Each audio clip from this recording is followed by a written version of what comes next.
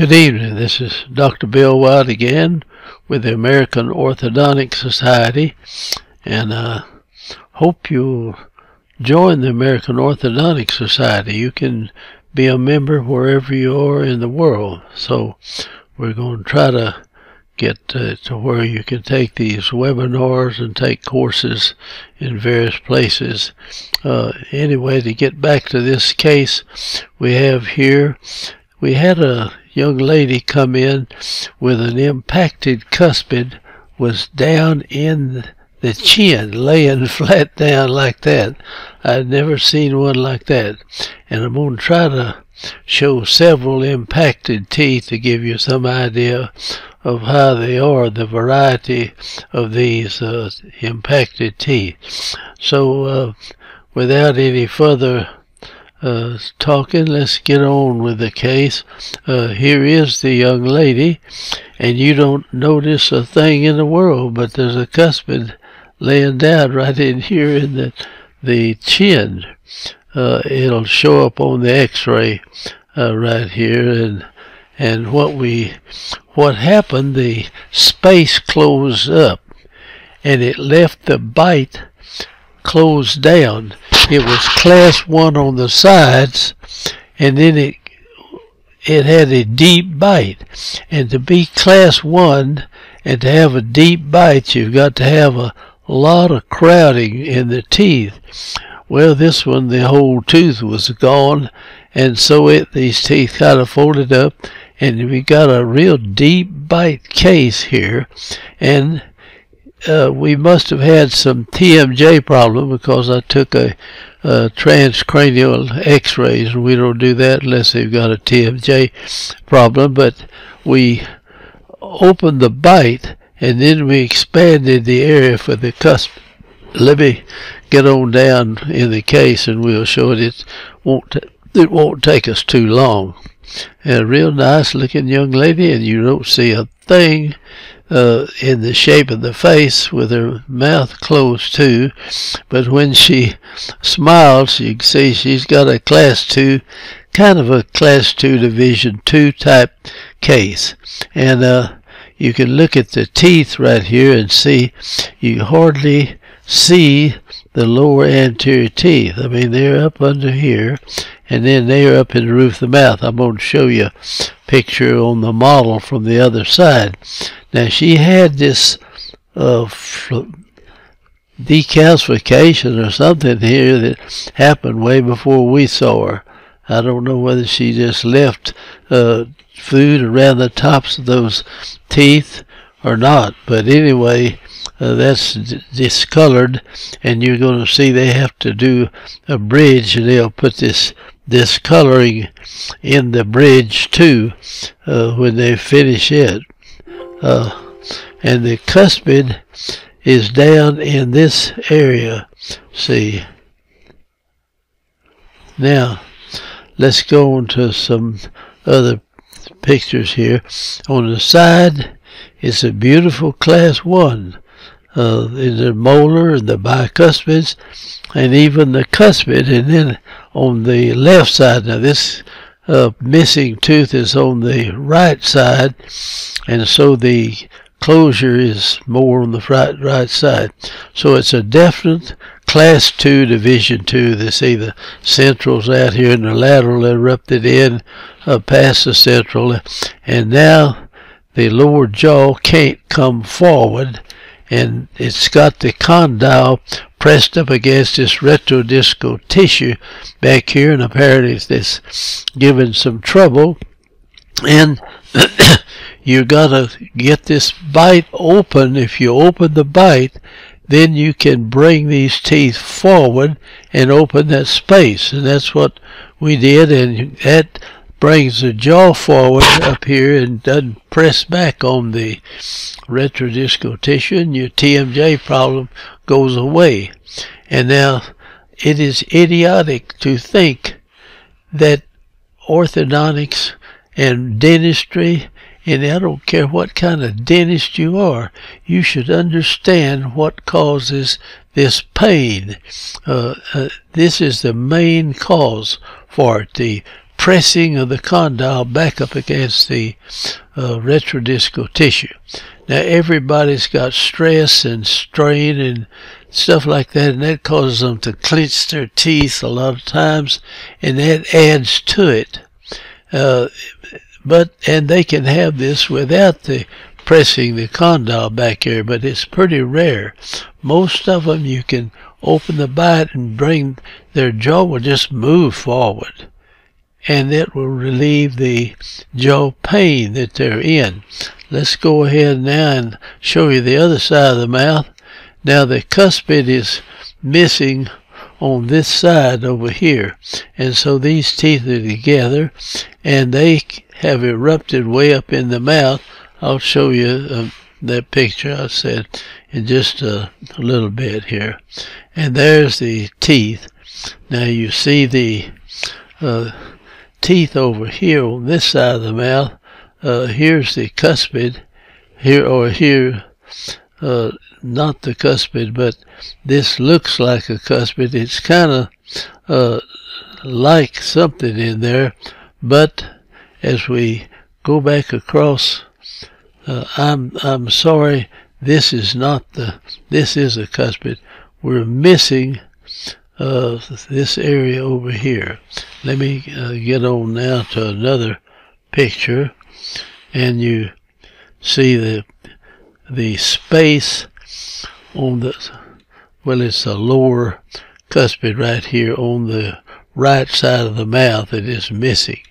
And so these teeth have all moved over in this direction, and that allowed some space in here, and they didn't have anything to contact, so they over erupted. I had this mixed up a minute ago on there. So anyway, we go in, and now we're going to open this space right in here, but you've got to, you can't open it with it jammed up against the upper anterior teeth. You saw how they closed in there, but if you open the bite, now you can open this space right here and then put a bridge in this area right there eventually. Now if you had implants, you could put them in there too. I don't know what happened at this time of the we didn't do very many implants back then, and today it would be different. I would rather put an implant in there if you didn't run into the cuspid, which is laying down in here somewhere. We'd have to see. You'd have to miss the impacted cuspid. Now there is a danger in leaving that tooth in, and I talked to the people that they could have gone to an old surgeon and he'd had to go in through the chin, the bone structure there in the chin, to get to this tooth, this cuspid, but it could have been removed. But they decided just to leave it because it wasn't, at this point, wasn't doing anything. But when you have an impacted cuspid, you can form a follicular cyst around the crown where this is epithelial tissue, and if it starts swelling, it can just get bigger and bigger and bigger. I had a case in Africa where a policeman came into my office over there and had a cyst in his jaw as big as a hen egg. I'm not stretching it too much. And it was just a huge place. And I opened it up and drained it, of course, and then I packed iodoform gauze in there, and he would come in every few days and we'd repack it, and the cyst just shrunk down to almost nothing. By just keeping it open, the cyst will shrink. And so that's what we did in that case. So I told these people that every year or so you should have an x-ray made and see that cuspid and make sure there wasn't a follicular cyst forming, for it'll get so big it'll just spread all over the place. There, it could. So probably never get as big as that one in Africa. And then I saw one guy that his whole jaw was a cyst, and the teeth were hanging down in it like these stalactites or whatever it is and claves that hangs down. It looked had a little hole in there, could see it, and I didn't get to treat him, but the guy didn't speak English, and he left and never came back again. But we would have kept that open. It would have shrunk up quite a bit, I'm sure. All right, you can see where that tooth's missing, and you see those teeth the lower anterior teeth have over-erupted tremendously, and I'll show that to you. You can see a little on this self. Now, looking at the self, you just see a little spot right in there, but that is a cuspid tooth, and we'll see it on some other x-rays here shortly. And this was 1989. Now here is, by this tooth being gone, these teeth went pulled back, had nothing to hit, so they over-erupted up to here, whereas this is pretty normal on both sides of the mouth. But it's interesting to know. So these several cases we'll show with impactions and show how they affected the development of the mouth and everything. So anyway, she had some joint problem, and we took a transcranial x-ray, and where they would bite and everything. This is the condyle right in here, and you can see it. And where it goes back and presses into this area back here, and this synovial fluid, the retrodiscal tissue is up in this area, and the condyle will stay further off. You wanted to have plenty of space back in here. Now when we lowered these anterior teeth, we brought them down, then the jaw could move forward to some extent, and it moved forward enough to get this off of that tissue, and your pain goes away. So if you do anything to shove that back, you can create a TMJ problem for somebody.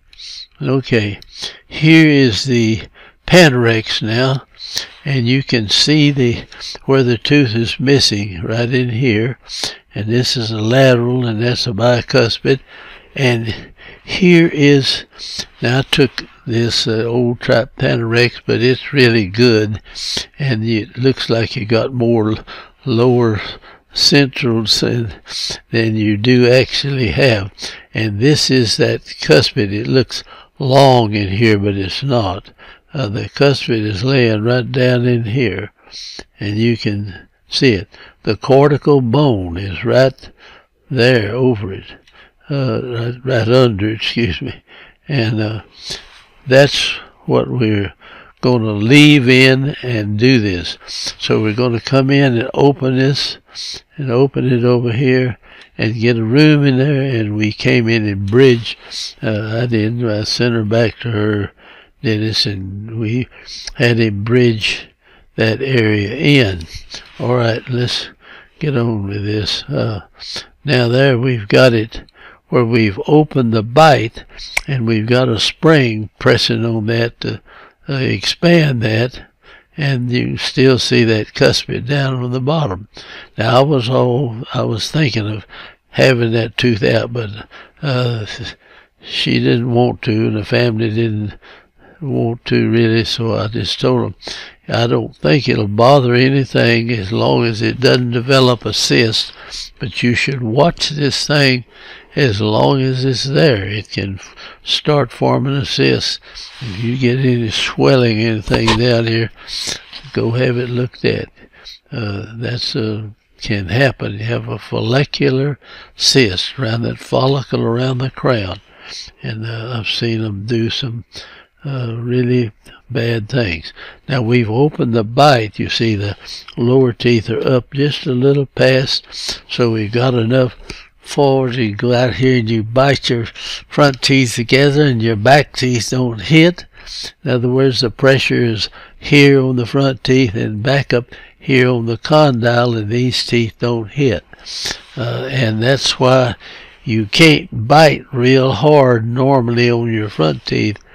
because the load is on the joint here. Now, if it's a life or death situation, you can bite pretty hard with that. Your best biting area is back in here where the muscles are. You got a lot more pressure up. Just touch on that while we're at it. Now we can see we've opened the bite and we've leveled it.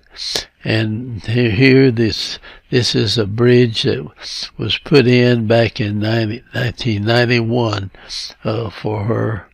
And they bridged both teeth. The lateral that was there was pretty hefty lateral, and so we put the bridge from the bicuspid to the lateral right there. And here's the area. Now we'll look back in the mouth, and we've opened it, and we've got this space ready for that. That's a little wedge to rotate this too. Where it was pulled up, it rotated back this way, and we put that little wedge to pull it back and straighten it out there. And that's the kind of way we rotate these single brackets, and you've got a lot more inner bracket space. And so the ladies that worked in the office liked those. They didn't even use the ones with the wings to help rotate them. I think if you were just starting out and everything, you better get the ones with the wings, because you can rotate so much better. And we put this upper retainer in, and it is a wraparound retainer. It has no wires crossing the occlusal surface of the teeth, and you can make them where they stay in. And so it's far better to use a retainer like that. You put a bite plate on it, and I'll show you the retainer in a minute, and it won't let this deepen as long as that is in there. In the lower teeth, you see the little tracks of the lower teeth right in this area. Now, every deep bite I've ever messed with tries to deepen again. So if you leave the retainer out, the bite will come down to some extent. You put it back in, and then you're hitting out here and back on those condyles back there, and that's why people put their retainer back in. We've left it out a week or 2 or 3, and their teeth start hurting. Their teeth, their jaw joint starts hurting, and it's because that the teeth have over erupted, and then they're hitting up here, and the bite plate is down here, and the teeth are coming down. So if that happens to you, you'll know what is taking place. Now let's get on with it. Here, there's the space is big enough, and we've opened it up, and you can't tell any difference in the facial structure now, except she has a little more vertical height of the face than she did, simply by opening and intruding those lower anterior teeth and the upper anterior teeth.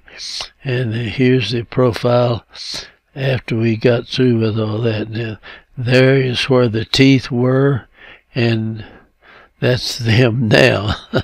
And the center line is pretty well lined up, and you see they put a bridge here and kind of put some of this, shows that decalcification on the bridge, so it looks more normal. The shade isn't quite correct in there, but it's some lab person made it, I guess. Now you can see where the upper teeth are way over this, and that they hit the upper teeth and shove this back to some extent.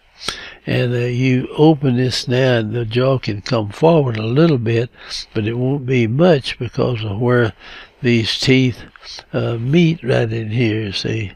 But they can move forward sometimes just a millimeter or so will stop the pain there. So here are the teeth where they fit, and that's the bridge we put in there.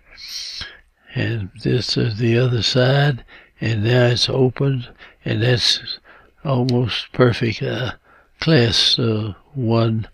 And now here's the upper arch in here, and I was trying to show the tooth missing up here. It wasn't upper one, it was the lower one, and I'm sorry. And here is the upper arch after we leveled it out and everything. And this is the lower arch, and there's where the tooth was missing. And now here is the, let me get this out of the way. Now that's got the bridge in it. It's not the prettiest bridge in the world, but anyway, it's functioning good. And she stopped having the discomfort in the jaw, or the pain up there. And that's the end of it. And thank you for watching. And you can learn something from each one of these. I try to pick out cases that we treated that have some meaning to them, that you can learn something from that if you and I spend more time on them than I should. I'm sure this has been a little over 21 minutes, so I'm going to hush and hope you'll subscribe to our channel, and I'll see you later, hopefully. So I'm going to close out, and I'll sign out.